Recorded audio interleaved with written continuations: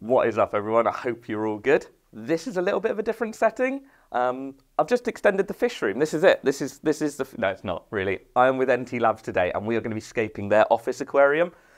I think we're going to go for a really simple tank with some big cobbles, and yeah, it needs to be easy for them to maintain, so I'm going to keep it super simple and really achievable for you guys and for them. So we've got this super chunky tank. It's real deep, front to back, like it's got a lot of scope to mess around with the rocks.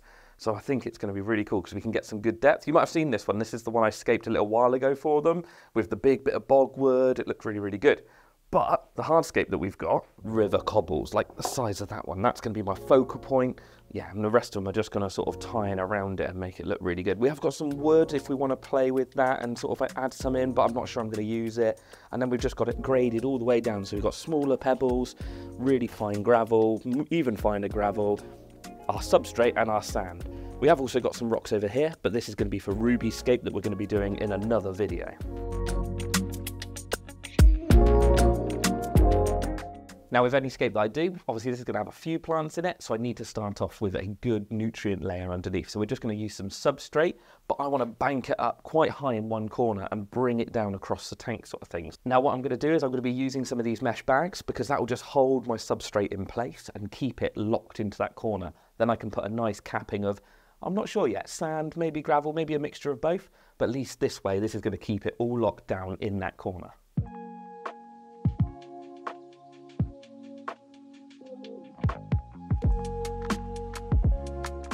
All right, let's get these bags of substrate in.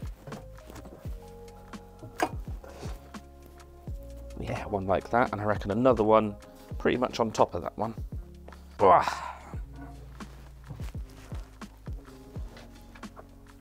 Right, substrate's in. So we are going to start off with my monster rock. I'm not too sure where it's going to go yet, but somewhere in the back like that. So let's start with this one.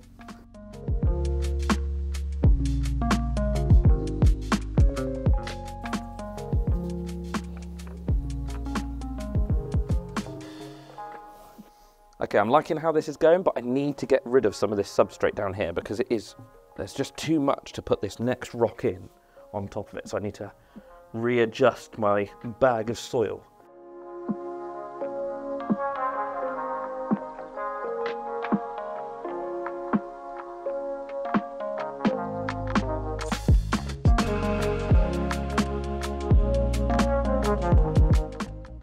There we are, so rather using the substrate, I'm going to use this rock to prop it up. There's going to be a big rock in front of this, so you're hardly going to see that one.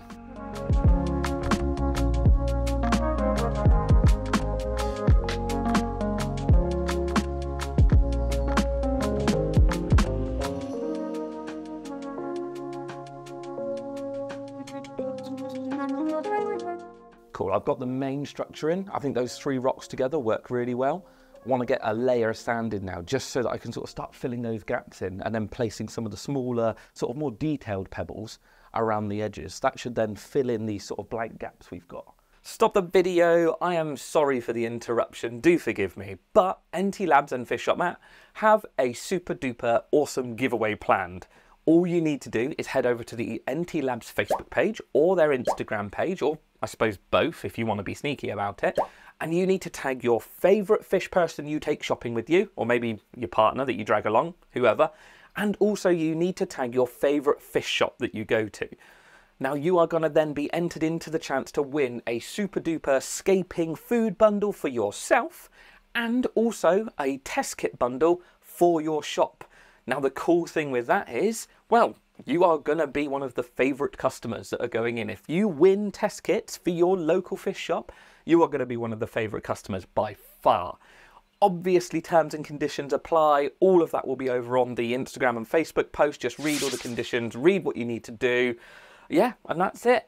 It's going to be running until the 7th of April, 12 PM I think it is. But again, everything will be written on the post. So head over to the Facebook, head over to the Instagram, like, comment, subscribe, enter, tag your friend, tag your fish shop. Just read the instructions. You'll be fine. Just go there. And fingers crossed, you may win.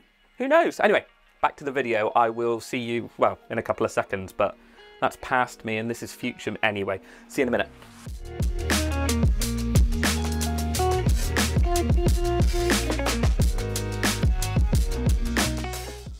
Now for some detail stones. Well, medium detail stones.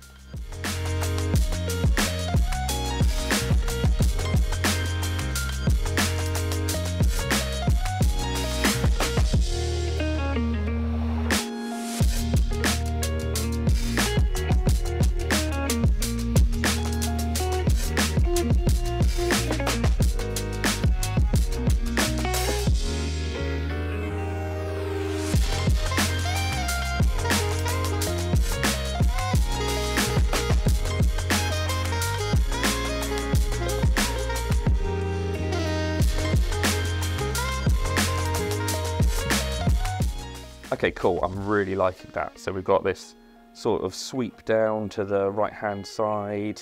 Yeah, really digging that. The next thing I've got to do though is I want to go down a grade. So we've got this size and this size. So I'm going to go down to sort of this size. Hang on, let me grab them. Yeah, so we're going to go down to this side, which is the next one down. And then we're going to go down again in grade. So it's like a whole pebbly stream scape thing going on.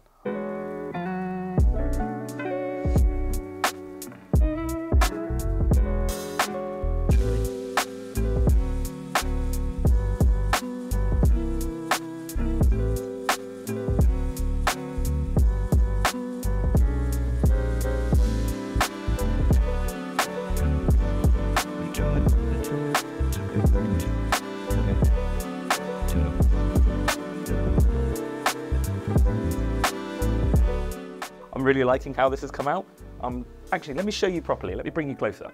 Yeah, so super simple, super easy to achieve. We've just gone with these big cobbles, and it's going to be fairly inexpensive and a really simple scape to create. You know, there's nothing hard about this. This is what I talk about. Have fun, create something interesting, and that is really not that difficult. So next we're going to go plants. Now we're thinking sort of lots of little grasses creeping in amongst it. Again, don't want anything difficult. And then some lobelias in the back. I have got Java ferns, but I just think lobelias will look nice in those back two corners and then all those grasses in the front. We've got to prep all the plants now. We've got 4 different types here. I'm probably going to need a few more pots of them, but I'm not 100% sure. So the plants we're going to go for, we've got some nice Monte Carlo. This is the in vitro pots, so these are really good and really clean plants. We then got some of the hair grass as well. We've got some Liliopsis, which is like a slightly thicker sort of grass. And then this really cool lobelia for the background.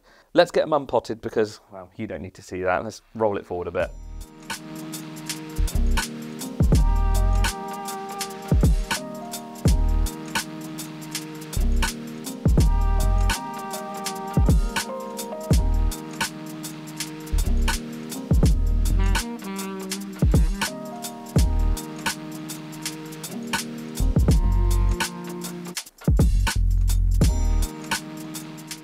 We have all the plants portioned up. Look how neat that looks. I quite like it just like that. It looks like a little field of like vegetables. But let's commence the planting.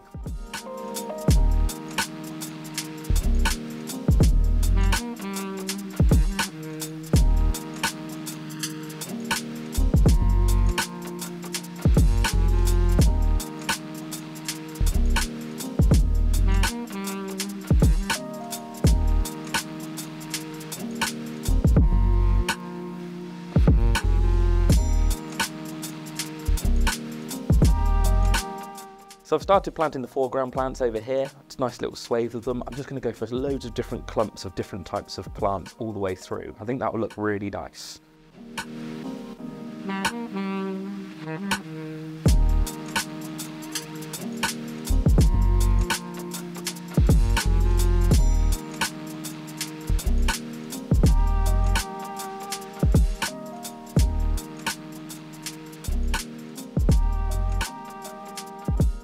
We are fully planted. We've got the lobelias in the back, we've got all the hair grasses and the Liliopsis and the Monte Carlo all sort of mixed up, but in good clumps all the way around the tank.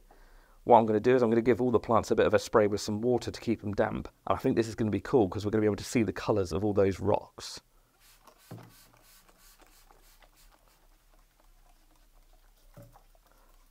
That is Awesome, look at those rocks. I didn't know this one was going to be like a white and a red. This one's proper orange. That one I thought was going to be grey. So yeah, that's looking really nice. We've got a nice blue one in the front.